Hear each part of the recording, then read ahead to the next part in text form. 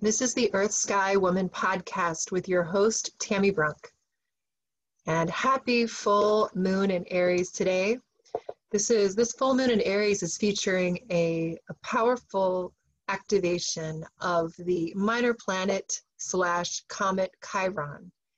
And I, like so many astrologers, have a deep love affair with Chiron and the medicine that it brings. That is not an easy medicine to swallow necessarily, but the heart of it, the heart of the medicine of Chiron, which is being transmitted to us today, and which has been a very potent energy for 2020, is about those places where we are being invited to look and see, to look deeply from the soul perspective, at where there have been places in our hearts that have gone numb, that have become cold, where we have abandoned aspects of ourselves, and or, as we are called to see today, those places in our larger communities and culture where love has not permeated. It's time when Chiron is activated for us to fully open, surrender, and drop deep into that broken heart inside of us so that we can be made more human. And that's what's really been coming through for me as I've been sitting with and dancing with and steeping in the medicine and the mystery of this full moon in Aries. It's 9 degrees Aries moon, the full moon that's going to be rising so bright and beautiful tonight in the night sky. And of course, then that means that the sun, which is opposite the moon, is at 9 Libra. And so that's just a couple degrees from Chiron, which is at 7 Aries. And what I've been musing on, what I've been feeling and seeing so strongly for myself and in the world around me, is that we as humanity, as a species, are going through an experience of seeing and feeling and recognizing where our hearts have been numb. And I'm going to use some terms today that I don't often actually bring into this kind of a conversation, because I try to create a space that feels safe. I try to create a space that feels gentle. And I recognize that there's a different frequency or a different energy when we go into those fields that can feel more political, that can cause us to want to put up our armor. And I don't ever want to create an environment, because there's so much armoring I feel that we're all often feeling we need to do. I want to create a space where our nervous systems can settle. So those terms that I'm going to be speaking into, however, is that the reality that the world we live in, particularly here in the US, this modern construct, is a construct that is a white supremacist reality. And many of you know this already, so this isn't something that is news. But what's happening as we wake up more and more to that reality is that we begin to recognize at a deeper and a deeper level what this system that favors some bodies and some skin tones over others, what this is doing to our collective soul. And here in the US, our hearts have been breaking open more and more, we hope.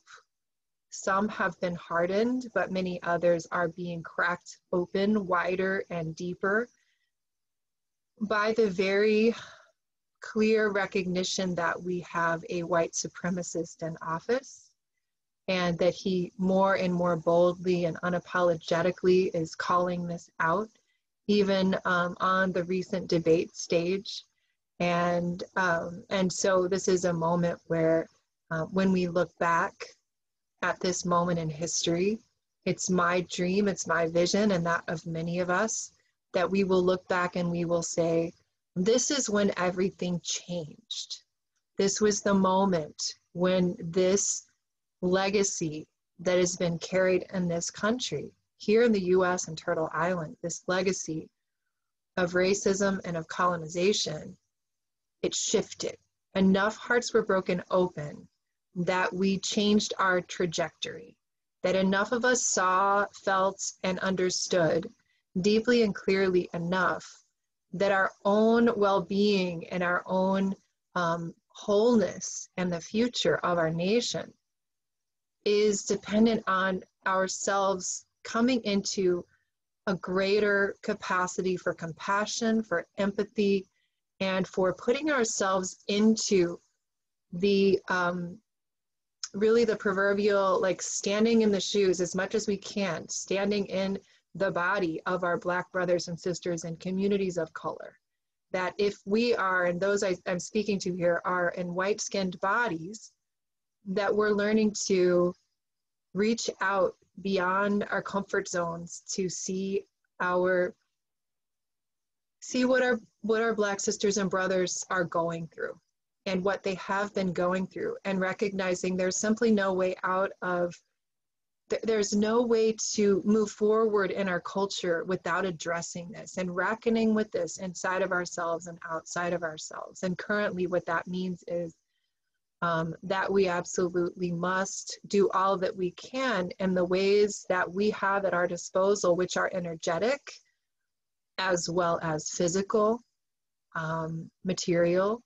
So some of us, the work that we do needs to be more energetic, more spiritual, and also for many of us, the work is material, to ensure that this cycle of blatant, overt, misogynistic and racist and white supremacist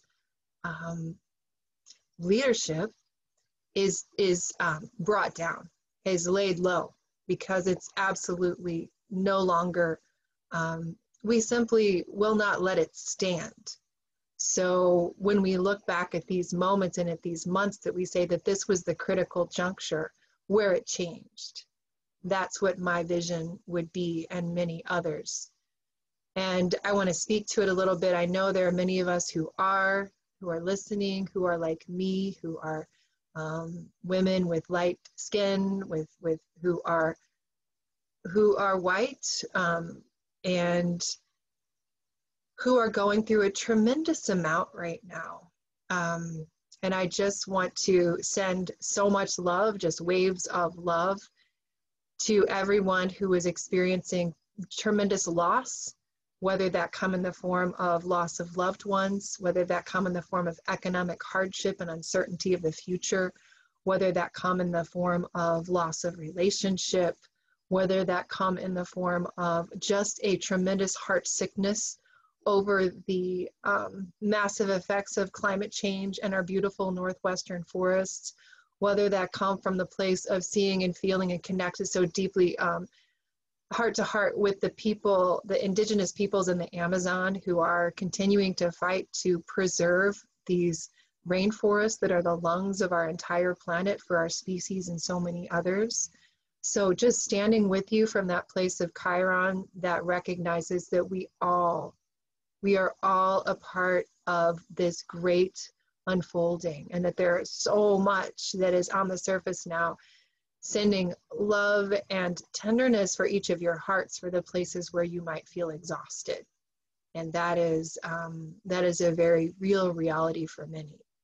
Also, wanting to hold space for, wanting to honor and acknowledge and uplift each of those of us who are, because of external or internal climates, experiencing profound joy, experiencing incredible ecstasy, and experiencing love at a level that's never been felt before, experiencing such a sense of wholeness and rightness and alignment with one's soul purpose, just wanting to create a field of inclusivity for all the human experiences that we're having, wherever you stand right now, at home, in the truth of where you live, in your body, honoring that experience now, that is what, when you come home to the reality and the truth of what is happening inside your body, your psyche, your soul right now,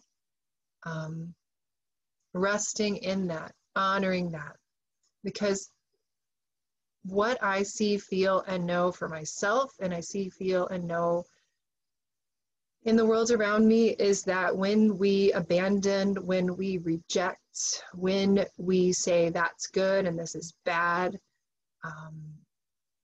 and we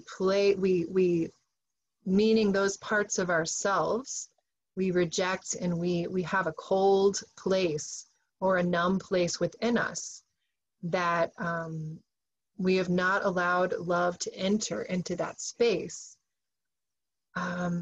There's a fragmentation that happens. And I say that even now, as I just a moment ago was speaking into what's happening in the highest office of this nation and the systems that we all exist within. I do want to also honor that as some of those indigenous elder voices that I most am most deeply moved by, as wisdom voices would say, Donald Trump is also our uncle. He is also a part of the human family. He also represents a part of each one of us that has been emboldened, that has been strengthened, and that we could say is the part of ourselves that is so deeply wounded and fragmented that it has forgotten her or his humanity, forgotten his or her connection to the whole. And this is something that is heartbreaking to see, whether it's someone outside of ourselves, even more heartbreaking for each of us, where we see the places where we've become numb, where we've become cold, where we've forgotten our humanity, because this, my dear listeners and friends, is a trend that is, it's an impulse, it's a reality, and that in each and every moment of our lives, we are being asked to choose whether we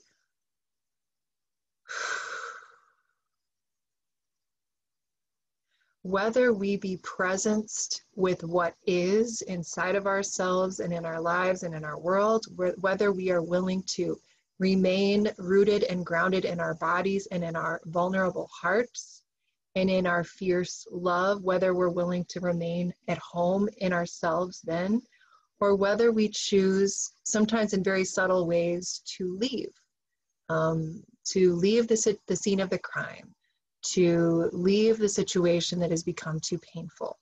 And I want to honor that sometimes that's the right thing to do. What's challenging, however, is that when it comes to being in a white body, and I'm speaking to the white body people here, but also I recognize and acknowledge to my sisters and brothers of color, we've all been influenced by the system. So there is a coldness. There is a coldness that is rewarded in our culture. There is a coldness of heart that is empowered in our culture. And that is what's killing our souls. And it shows up often in a profit motive. And when I say that, I am not in any way opposed to people thriving. I believe that we live in a time where it is actually quite possible for each and every one of us to thrive materially, spiritually, emotionally. I believe that because I believe, and I've seen for myself time and time again, that this universe will offer to us whatever is most needed. However, that coldness, when I speak to the profit motive, has to do with something, has to do more actually with that fear that there's not enough, that what's available is scarce, that what is out there is insufficient.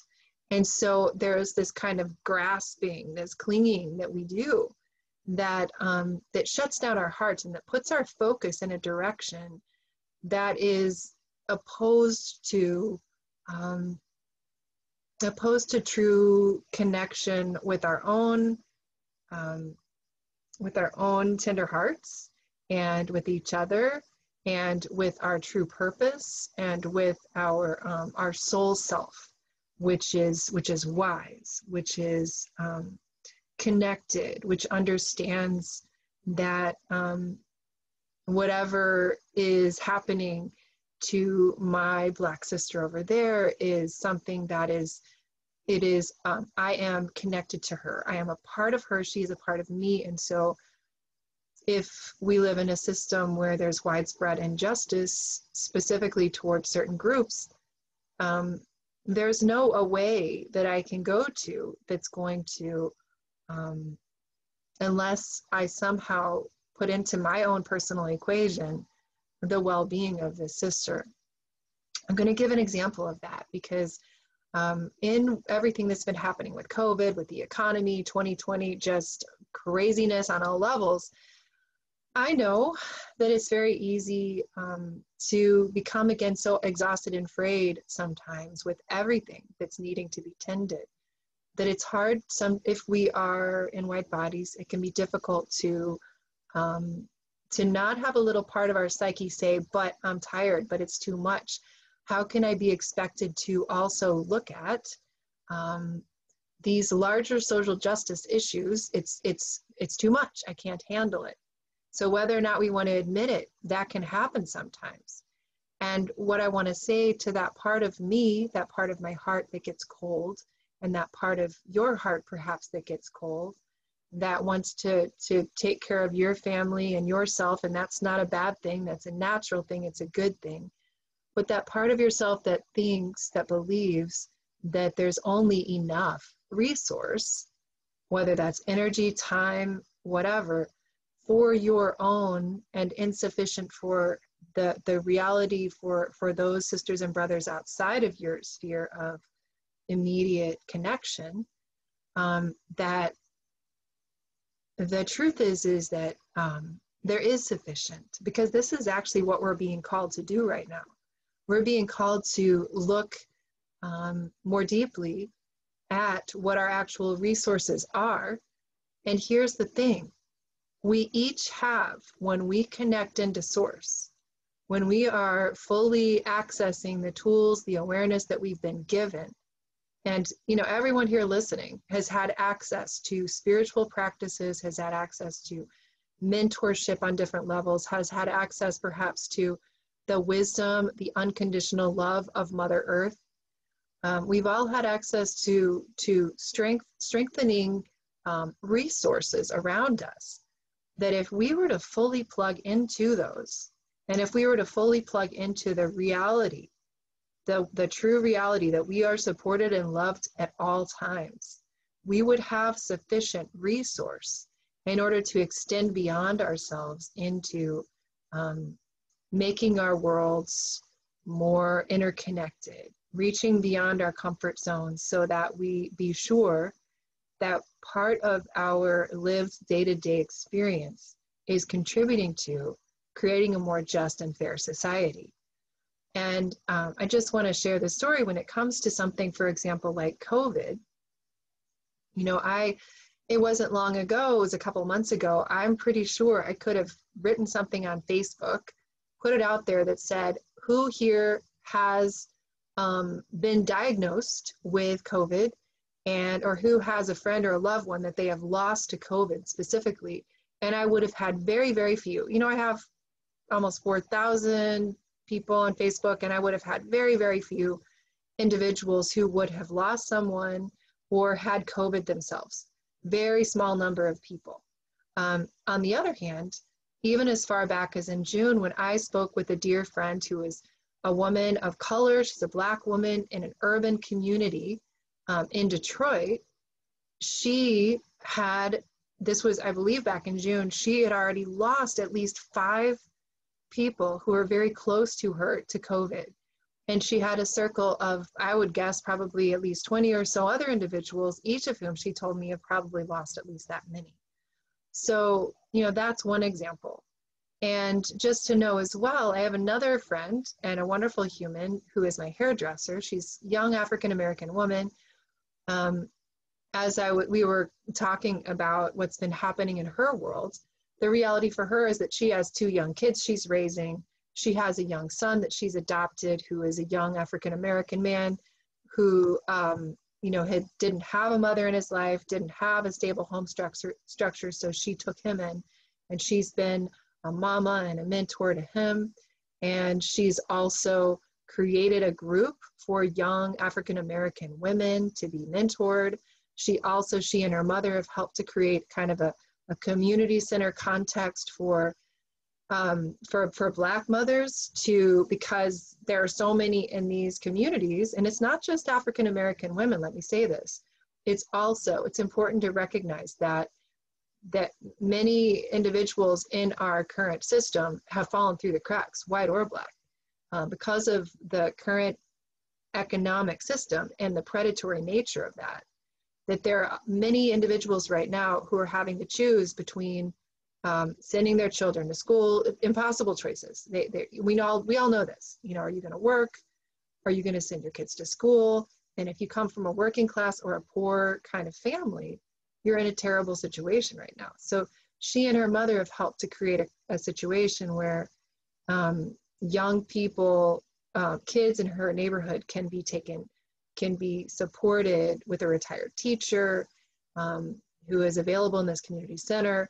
And because that's the need in her community. So what I see with that is a couple things. We can learn, those of us who are not coming from this kind of collectivist culture, because really white culture we have been colonized for a much longer period of time, where in a sense I would say it's like our hearts have been a little frozen. And this is a very painful thing for us. And so because of that, we have been immersed in this kind of traumatized culture for longer, where we've become much more adept at kind of separating ourselves and boundarying ourselves from those who are vulnerable and in need. And so because of that, we have lost our seeming capacity to gather ourselves and to take action to support each other in a more natural and flowing way. I think part of that, and I don't want any of this to feel like it's about guilt and shame. I don't think there's anything beneficial to be gained. I think actually judgment, guilt, and shame are the three energies that we again, I'm speaking to my white sisters and brothers, that we have been immersed in. That is the core wound: shame, guilt, judgment. Those are the energies that actually cause the most profound closing of our hearts. So that's not the medicine I am suggesting or proposing for us. I think the first step is actually to look and see, when we feel exhausted and tired and we feel like it's too much to consider what is occurring in the larger field of our society and our culture. Some of that is simply that we need breaks. Some of it is simply that, yes, we need to be a human being and have fun and play and make music or do whatever the things are that bring us joy without necessarily having everything be focused on looking at what's wrong. Like, that's part of it. The other reality, though, too, I think, is that if we feel under-resourced, the chances are pretty good that we are ourselves experiencing the kind of oppression and the kind of injustice and the kind of brutality inside of our psyches, inside of our hearts, that we see playing out in the world around us. And so there's something, there was a really profound, I had a really interesting experience a couple of weeks ago that was pretty humbling for me, where I had reached out to an individual whose work I've been following. It lights me up. It's really inspiring to me. And he's this young, I've talked about him, African-American mystic, and healer. He's a miracle worker. And he had a course that was coming out that was for people who have supernatural skills. And he's talked about people who can bilocate, or people who can, travel through time, like time bend and things like this. And I do have some experience and some skill set in some of those areas, not bilocating, but specifically in working with time and bending time and some of the qualities around that, and some of the very real capacities around that I've been building and working with for years now. But what I said to this individual was, I said, I'd be interested in your course, but I'm not so sure that I'm quite there yet. So he ended up calling me and we had a long conversation. And so after that conversation, I said I would give it some thought if I wanted to join his program or not. About a week later, he reached out to me again because his program was about ready to start. And we had another conversation. Meanwhile, I'd been in a place where my heart was feeling pretty heavy. And I go through those phases where my inner patriarch is incredibly big, and it's brutal, and it beats me up every day. And some days I'm better at really holding it at bay. Sometimes I'm better at that battle of consciousness of standing in the power of who I am as divine.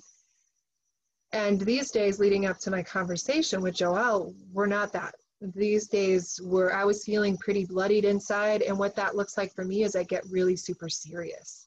There's no playfulness. There's no joy. There's no, joy in living in me. And I talked about this in a recent video too. But so what Joelle said was, when you have a conversation with Joelle, what'll happen is he'll get real quiet for a little while, and that he's consulting his guide. So it's like, oh God, what are they saying to him? and basically what he said to me was, he asked me, he just said, how much of your day do you spend just living in the reality that divine, that source, that the infinite loves you, just loves you no matter what. It doesn't matter what you do. Like, you don't have to do anything, but you're just absolutely unconditionally loved. How much of your day-to-day experience are you open to that level of love from source and living in the knowledge of that connection? And it floored me. It just,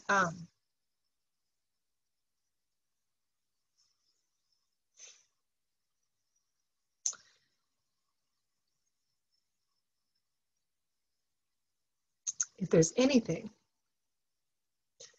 that I've become very passionate about these last months, years, it is that spirituality can be used to bludgeon us.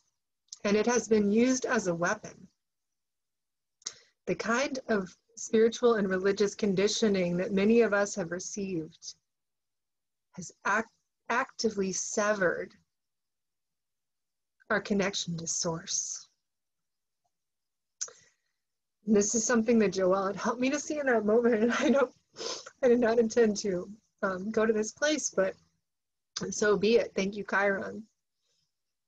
Because when he asked me that question, I realized how rare that experience was for me and how deeply embedded in my psyche is this belief that in order to be loved by divine, by God, goddess, I have to be continually proving myself, that there is something about me that is inherently flawed, that has to be corrected. And so much so, and so this is the dilemma. My friends who are of all colors, white, black, brown, red, it doesn't matter. This is the reality we've been steeped in. And it's so close to us, we can't even see it. And that is that for some of us more recently, and for some of us as much as 1,000 years or more ago, our ancestors who had a relationship with the world that was alive, that was sentient, that was conscious, that was magical, and of which our ancestors were an intimate part of the fabric of creation, that tie was severed. And that connection, that intimacy of all of life, and living in a culture that was a partnership-based culture that was broken, and it was replaced with cultural paradigms and norms that were abusive, that were dominator cultures. And, I was once again reading Riane Eisler's book, The Chalice and the Blade, and appreciating once again how her seminal work, written in the late 80s, was something that was so absolutely essential and that's been forgotten for many of us, which was about introducing the idea that it's not always been this way.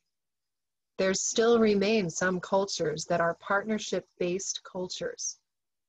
Cultures where women and men both have healthy roles that are equally dignified and reverenced. Cultures where babies and women and elders are deeply nourished and cherished and cared for.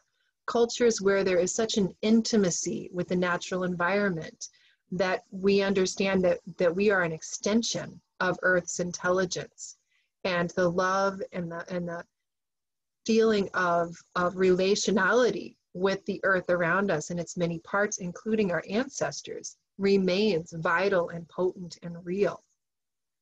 Cultures where each human being's capacity as an artisan, as an individual who has something potent and vital to contribute, is nourished and nurtured.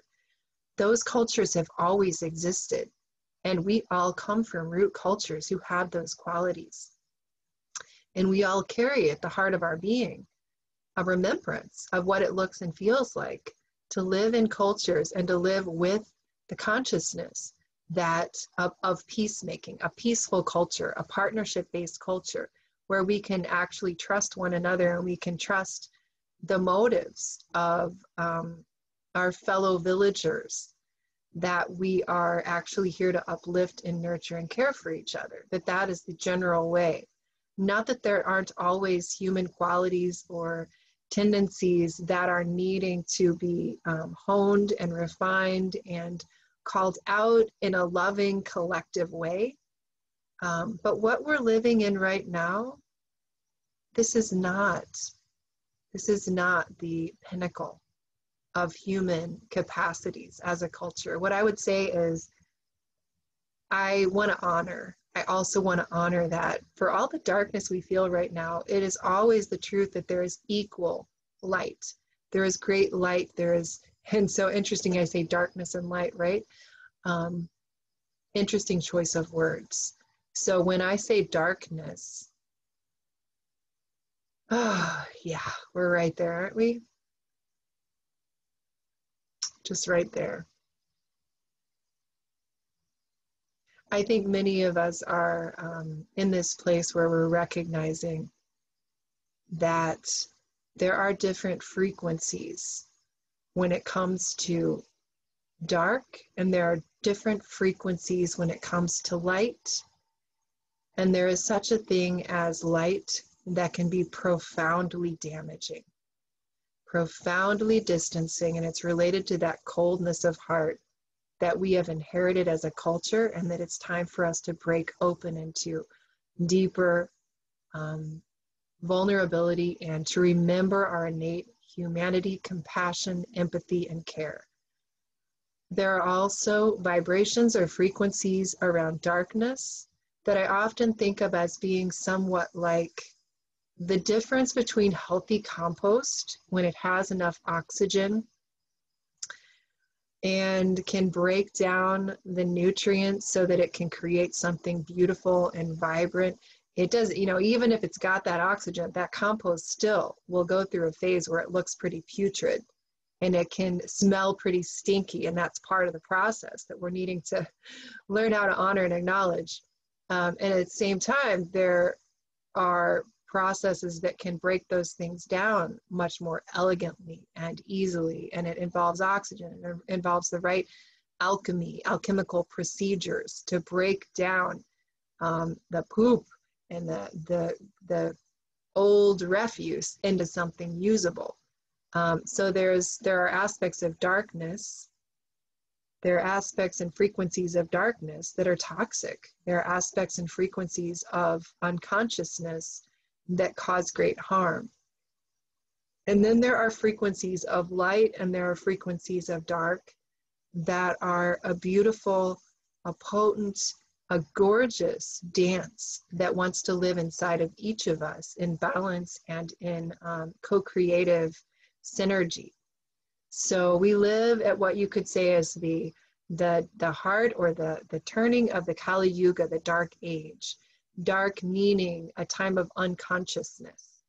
And so with that turning of an age that we live in the midst of, it is time for us to remember what it means to be a true human, what it means to look deep inside our own hearts and our souls to begin and say, where do I have cold places?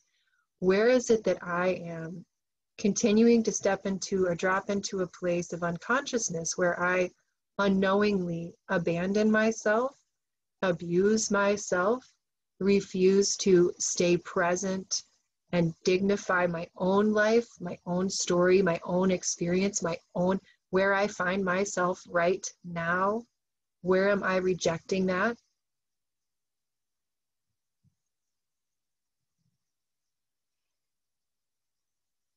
And where can I begin to bring more grace? Where can I begin to bring forgiveness?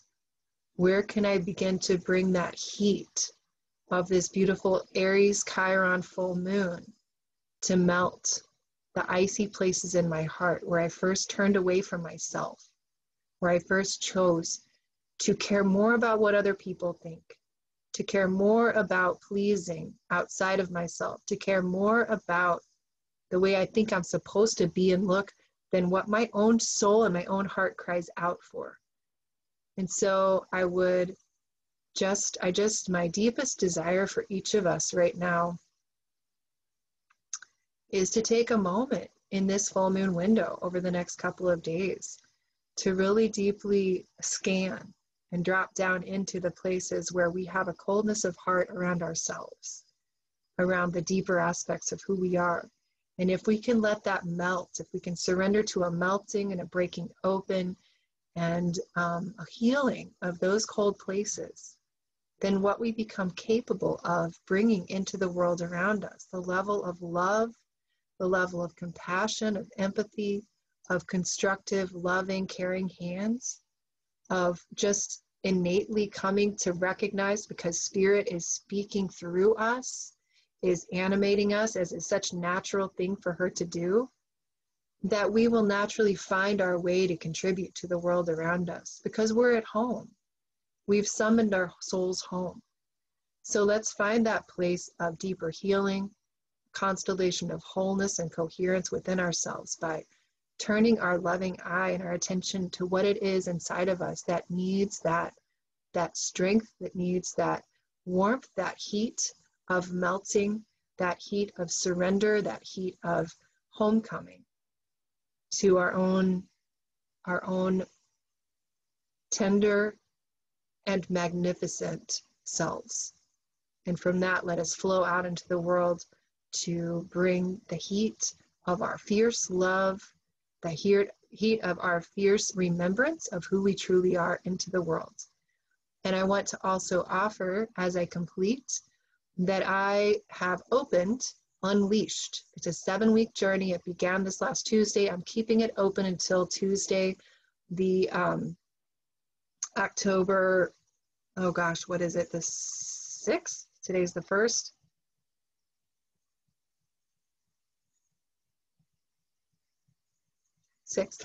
I believe it's October 6th.